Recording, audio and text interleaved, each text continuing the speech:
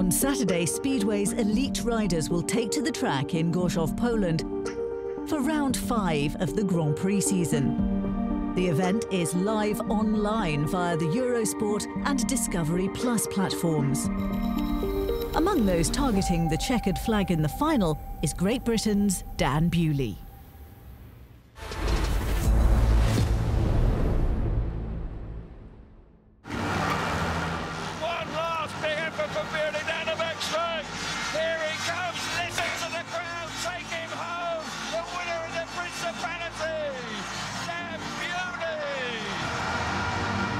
To get the win in Cardiff, it was pretty special, but there was so much on the weekend, you know, it felt like it was 100 degrees in the stadium.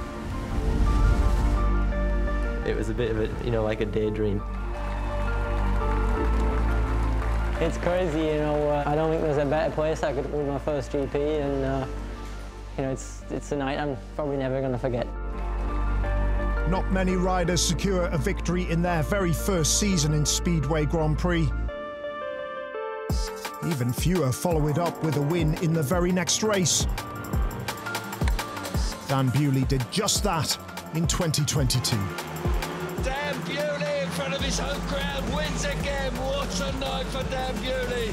Man on the crest of a wave. You could say it adds pressure, and you know, people maybe expect more from me now. I think you have to earn pressure, and you know, I think it's kind of a reward for, you know, your past success. So you know, if people expect me now to do better, then so be it. You know, I want to do better also, so no, I enjoy it.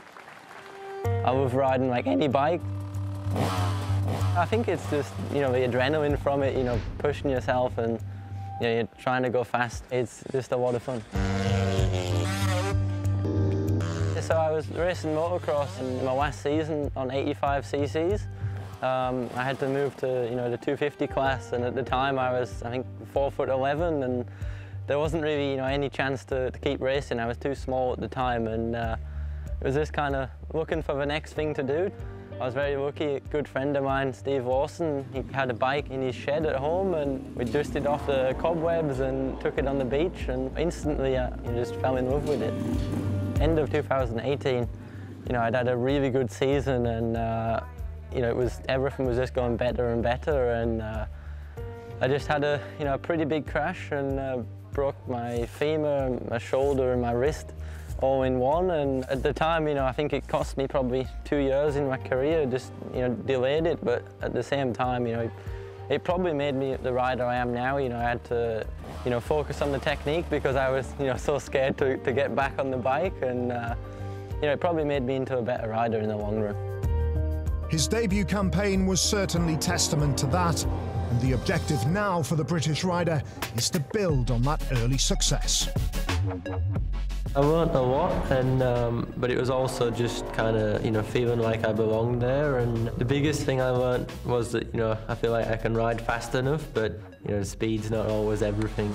I think everybody has the ambition that they want to win, but it's one thing to say that and another thing to do it. But you know, that's the goal, to go for the top 3 and trying to find a little bit extra.